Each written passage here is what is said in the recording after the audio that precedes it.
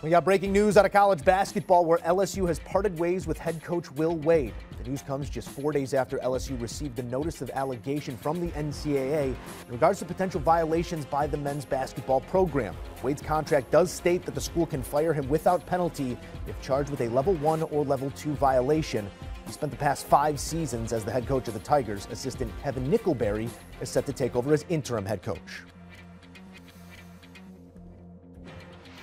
All right, joining us now in studio, CBS Sports Hoops analyst Tim Doyle here to react to the news. Tim, you hear this and you see that clause in the contract. It's likely that LSU is parting ways with their head coach, not due to performance, but here with these allegations coming down. Your reaction is what? You know, it looks like LSU as a university did its due diligence as far as really crossing the T's and dotting the I's legally, because when all these allegations came out against Will Wade and there was video evidence and there was audio evidence, as a former player, my first thought was, I'm really surprised he's even on the sideline. And I got a chance to see LSU live this year. I called their game against Louisiana Tech, and they get off to a great start. They were 11-0, I believe 12-0 in non-conference play before SEC started, and they're going to be a tournament team this year. I feel for the kids.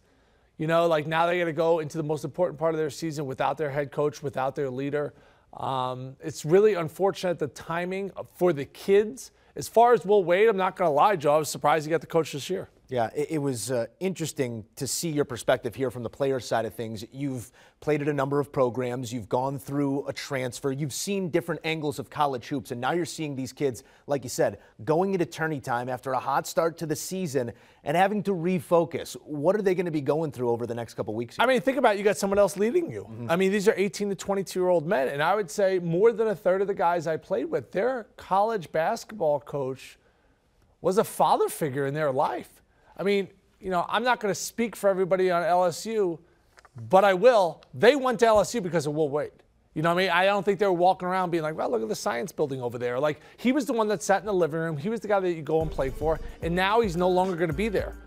You see his career, he was an outstanding coach at VCU, but when I saw what was kind of coming his way, I was really surprised. And that's just LSU being like, whoa, we're not going to make any rash decisions. We're really going to go through the process, do our due diligence. We're not going to remove Will Wade before we really get a full breakdown of all the allegations. And now they get it. The timing of it, like I said, is very unfortunate for the players because Will Wade's the reason why they are in school. That's just a fact. Yeah, it's student athletes, it's science buildings. The guy went there to go play there because of Will Wade. So the way I would handicap it is I'd pick against them in the tournament.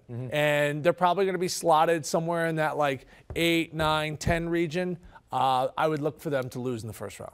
It's going to be a tough road ahead for the program, who's now playing in a very difficult SEC, as we've seen this conference sort of mature over the last bit of time here, and it's going to be a different head coach making that sales pitch to potential LSU talent moving forward. Can you give us a couple names? I know it's new, but there already are names circulating around any and all jobs when it comes to the openings. I thought Gary Parrish had a really good point that if you're trending in a direction where you think that you're going to have a high-profile job, this may not be the fit with you because the allegations that are coming down the line and what you're going to have to deal with recruiting-wise. But I have 3 guys that I know personally that are waiting for an opportunity like this and I think they would run to Baton Rouge would be the best description to describe it. Rob Senderhoff, 10 years at Kent State, they're playing on a MAC championship, has never had a losing season. And I believe Kent State, if they get in, they got a really tough game against Akron. They're going to be a nightmare to go up against. Grant McCaslin's done a great job at North Texas. Obviously, they've won a game in the dance.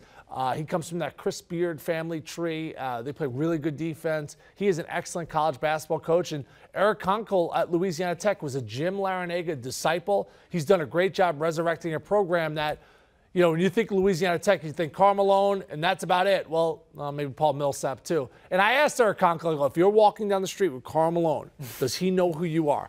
He said yes. I have my doubts. But the guy could certainly coach on the sideline. He's led by Kenneth Lofton Jr. And it's interesting, when you have a superstar like Lofton, who's a second-year player but a freshman, and now you go from Louisiana Tech, obviously you got roots there, to LSU. Pretty good sales pitch, huh? Oh, do you want me to bring maybe one of the top 5 best big men in all of college basketball with me?